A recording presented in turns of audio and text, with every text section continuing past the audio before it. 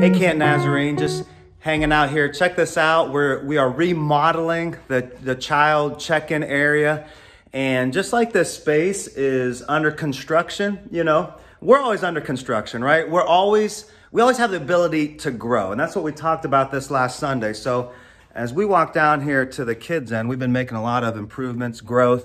Just wanted to remind you what Peter said, right? Peter said, listen, crave pure spiritual milk. Why? So we can grow up in our salvation. The whole context is holiness. And holiness is being different, but not different in a weird way, different in a good way.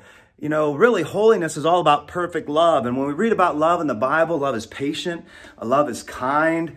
It doesn't envy, it doesn't boast, it's not easily angered. You know, it rejoices in the truth. All these great, great things. So really the journey of holiness, let me get some lights on here.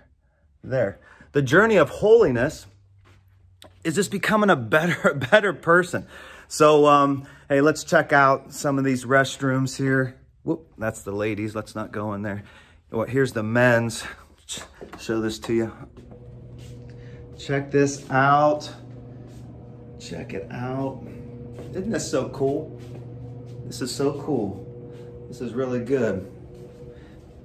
New things going on. Let's keep going down here. Just growth happening, change happening, good things. Another, here we go. New youth group room. Checking this out. Good things happening, good things happening. Keep growing, keep growing. So, hey, giving you a quick little tour, some of the updates that are happening. We're growing around here. We want you to keep growing. Remember, how do you do that? Hey, Peter said we got to let go, get rid of those old bad habits, start voting for some good habits in your life, and then get around people that grow. You know, growing people help people grow. So just get around people that love to grow, and you're going to grow as well. That's why it's important to go to church and be in a small group and read your Bible, pray, all these things, okay? So, hey, thanks for hanging out with Pastor Dan. Hope you enjoyed this little mini tour of the kids' end and some of the things that are happening here. We hope to reopen in October for children's ministries. That's the plan at this point.